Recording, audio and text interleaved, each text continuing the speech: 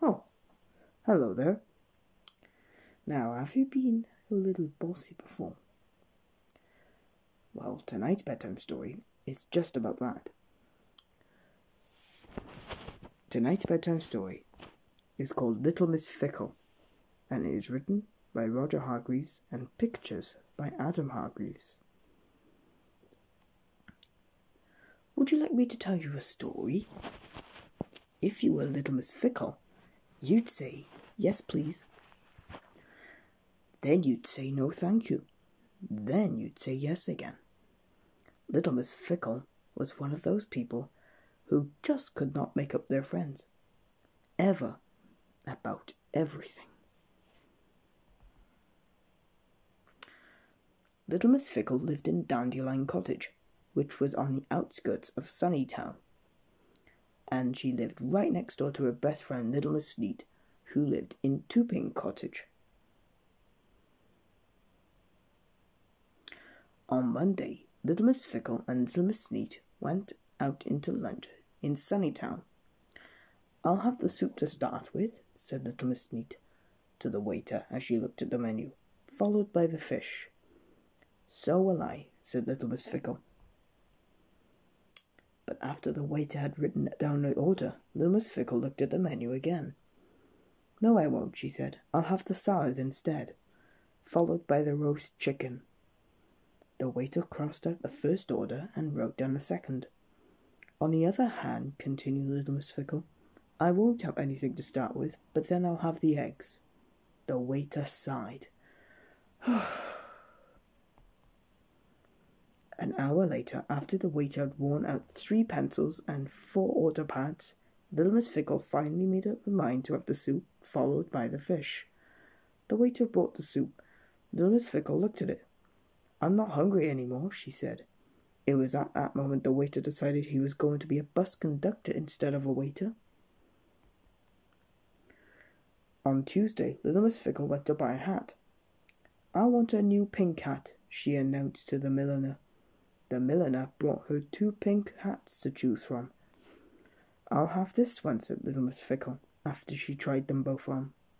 "Certainly, madam," replied the milliner, and put the hat in the hat box. "On the other hand," said Little Miss Fickle, "I think I'll have the other hat." The milliner took out the first hat of the hat box, and then put the second hat into the hat box. "But," continued Little Miss Fickle, "I think the first hat suited me better, don't you?" The milliner didn't say a word as she took the second hat of the hat box, and then put the first hat back into the hat box. She handed the hat box to Little Miss Fickle.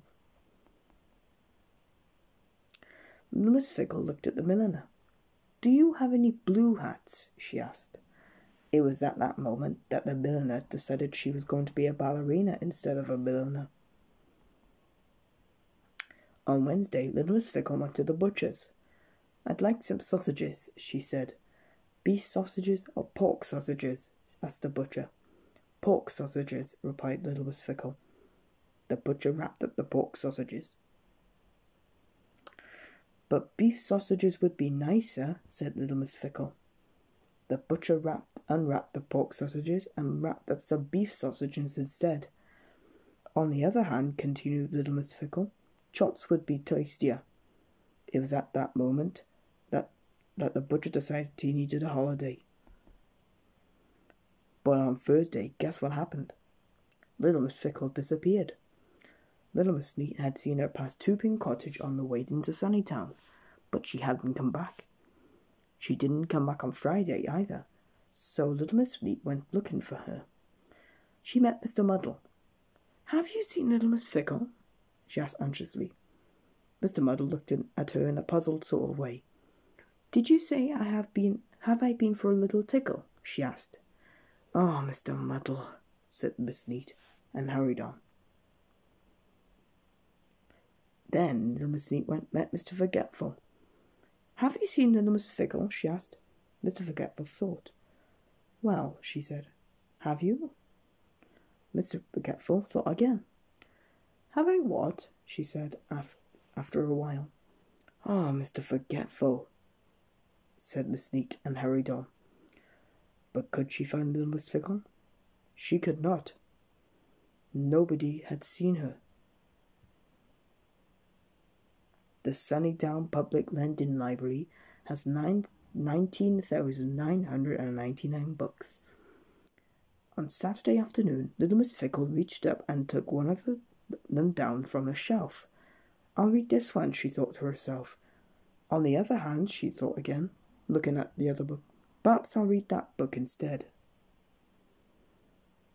She put the first book back onto the shelf and took the other one down. It was the 19,999th book she had chosen. Little Miss Fickle had been in the library for 3 days choosing a book. 3 whole days choosing just one single, solitary book. She went home carrying her book. That Saturday afternoon, little Miss Neat was in the garden of Two-Pin Cottage when little Miss Fickle walked past. "Where have you been?" she called out. "To the library," replied little Miss Fickle. "For 3 days?" exclaimed little Miss Neat. "Well," explained little Miss Fickle, "I wanted to choose the right book." And she held it up, and then she stopped and looked at it.